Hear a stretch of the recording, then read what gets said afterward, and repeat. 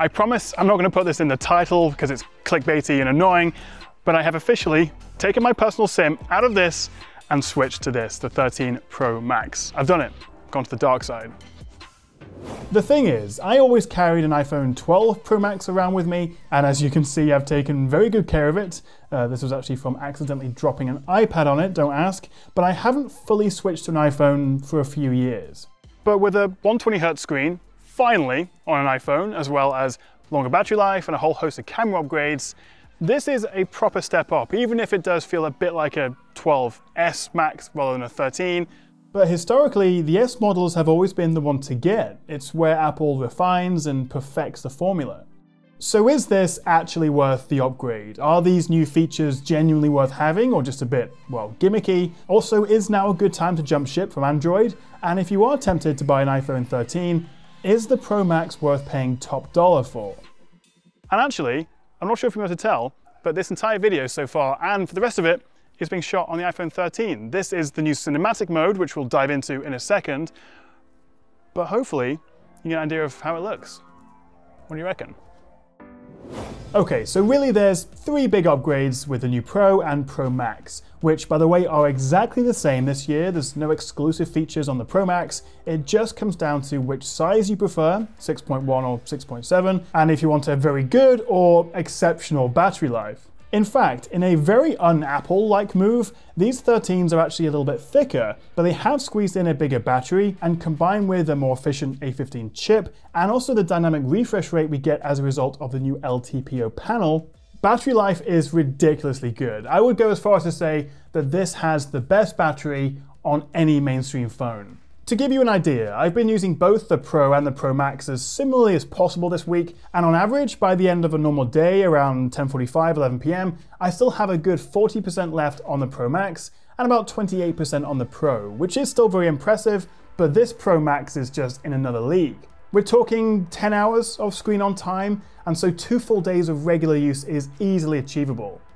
It's the only phone I've ever properly used where I don't have any battery anxiety at all. And in a quick side-by-side test with the 11 Pro Max and the 12 Pro Max, after 3 hours of YouTube, gaming, social media benchmarks, we're down to 70, 67, and 73% respectively. But I would suggest giving my good friend Arun's video a watch, as he's posted a great battery rundown test with all the latest iPhones, and I will leave a link below. So hats off to Apple. They made a slightly thinner phone, and with the A15 chip, they kind of prioritized efficiency over ridiculous gains in performance, which perhaps we don't need, although we'll come to the fact that it is still quite a bit faster. And as a result, we have 2 of the longest lasting phones you can buy. Now if they could just turn their attention to faster charging, because while we do have the MagSafe ecosystem for pretty quick wireless charging, in terms of the wired lightning port, it's 20 watts. And even then you have to buy the charger yourself for the privilege of charging it at a fairly slow pace. Coming from an Android phone, pretty much any modern Android phone, it does feel painfully slow to charge. Let's talk about this screen, because it's 200 nits brighter than before, now up to 1000 nits, and it is noticeably brighter than the 800 nits we get on last year's iPhones and also on the new 13 and 13 mini. The notch is 20% smaller, but only horizontally, and they don't even utilize that extra space right now. There's still no battery indicator, so that's not really a big upgrade. But the big one is ProMotion. We finally get an adaptive 120Hz refresh rate on an iPhone. And from the moment you turn it on for the first time, you definitely notice how much smoother everything is. I must admit, it is partly why I didn't end up switching to the 12 Pro Max. Back of this thing, it's so sad.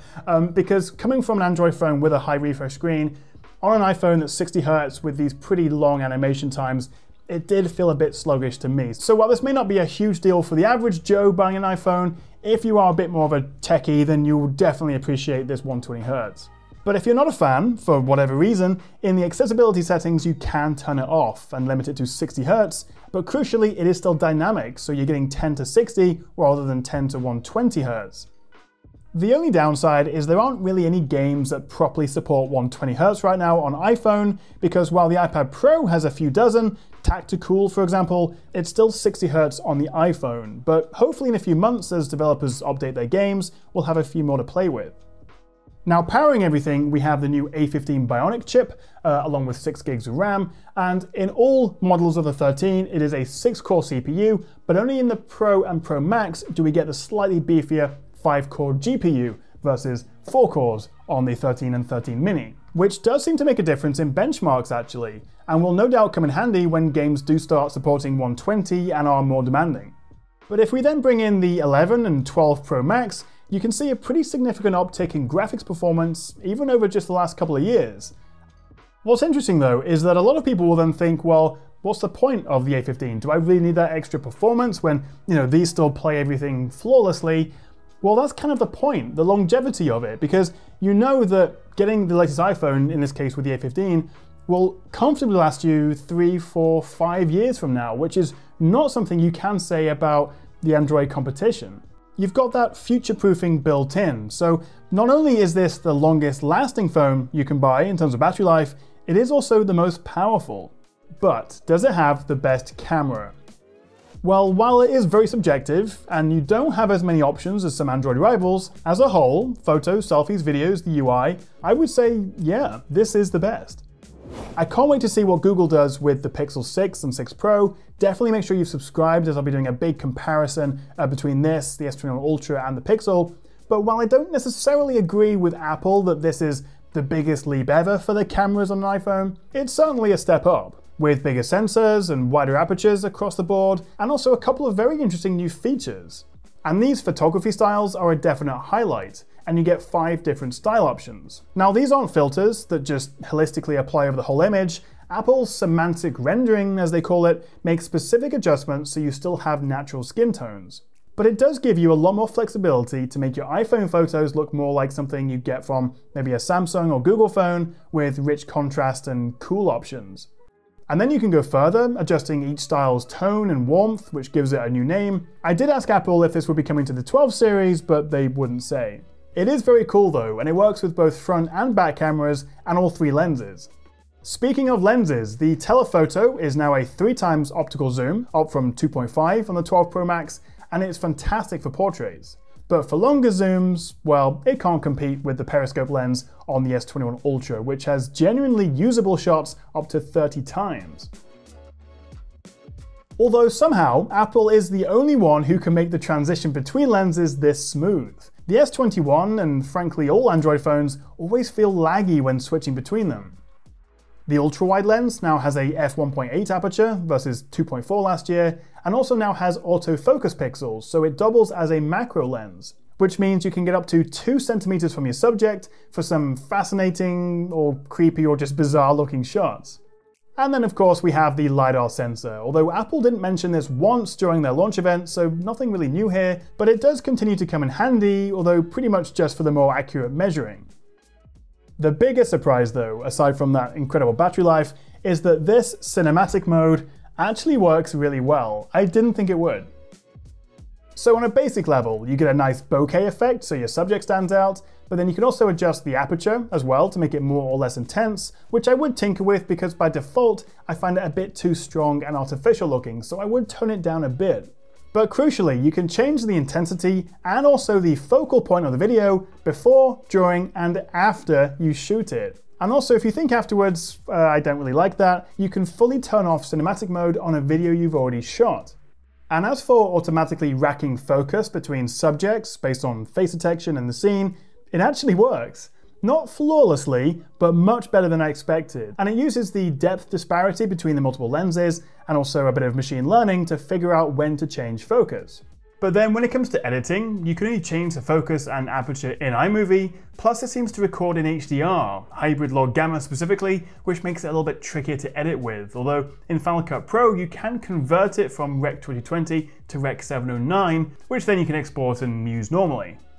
However, there are a couple of compromises, because right now it is limited to 1080p 30, although that's not really a problem if you're just using it for TikTok or something, and also you can't switch lenses once you start filming. To be fair, you may actually never want to use cinematic mode. If not, well, the 13 Pro Max still shoots the best video on a phone in terms of overall quality and stabilization, particularly with that sensor shift OIS that now all iPhone 13s get. But we do also have ProRes video to look forward to. It's not available right now, it's coming soon. But one thing to bear in mind is only the Pro models will get that, and also not the base 128 gig storage, because apparently shooting in ProRes on this will use about 6 gigs of storage per minute. So you'll have to get the 256, 512, or 1 terabyte versions of this to eventually get that ProRes support. But what about low light shots? Well, if we bring in the 12 Pro Max again for comparison, I would have thought this is where we'd see the biggest improvement, but actually, with these first few examples, they're pretty indistinguishable. However, switching to the ultra-wide lens, we do start to see more of a difference. It's a little bit sharper and less noisy, and it's the same again here. In fact, just look how noisy that sky is on the 12 Pro Max. Plus the castle is just a little bit more evenly exposed on the 13. And actually, if we punch up the exposure on both, you can see just how much cleaner and more detailed the 13's shot is. So the ultra-wide is significantly better, and there's also a marked improvement with the telephoto as well. You do have to look closely, but the 13 Pro Max retains a lot more of that fine detail. Switching back to the main lens, and the 13 is noticeably brighter here, and there's also a more natural color tone across the whole photo. The 13 is a touch noisier, but there's also a lot more detail here. Low light video does seem to be broadly similar between them. The 13 Pro Max has maybe slightly fewer artifacts and less noise, but there's not much in it. And annoyingly, they both still suffer from that lens flare, which darts around when there's a strong light source.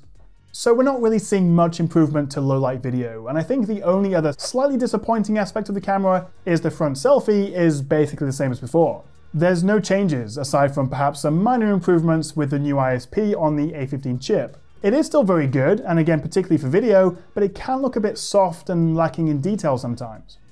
This is turning out to be a long video, hopefully you're still with me, but just quickly, I've got a few thoughts on my transition from, I was going to say I'm transitioning, but that sounds kind of dodgy, my switching from Android and the S21 Ultra to the iPhone. There's a few good things and a few bad things. Firstly, this is surprisingly big and bulky. It's wider than the S21 Ultra, and once you put a case on it, it really is a bit of a chunky monkey.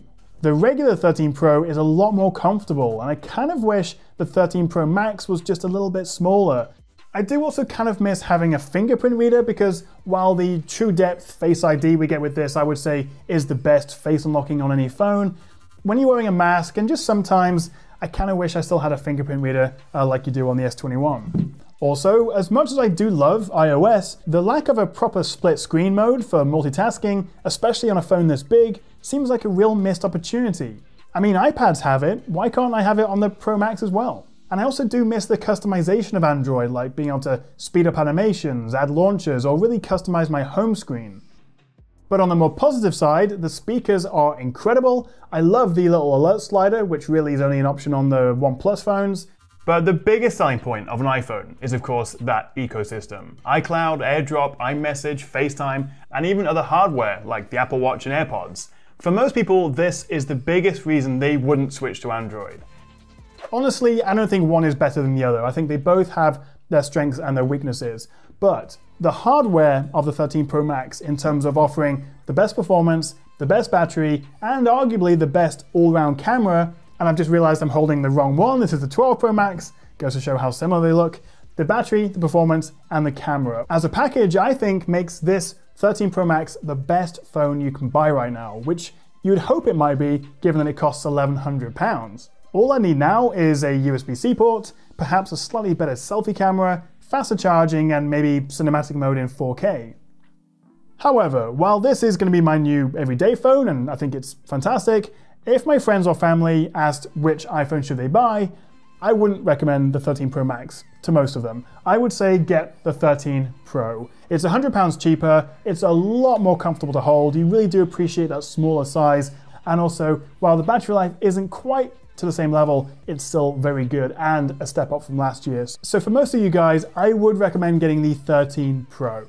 But what do you reckon? Are you going to upgrade to a 13? And if so, which one? Let me know in the comments below. Oh, and don't forget, of course, this entire video was shot on the iPhone 13 between the video and the cinematic mode. So let us know what you think of the quality, excuse me, pigeon, in the comments below, and also whether my cameraman James maybe is out of a job because all I need now is a phone. Thank you so much for watching, guys. Don't forget to hit that subscribe button if you enjoyed the video, and I'll see you next time right here on the Tech Chat.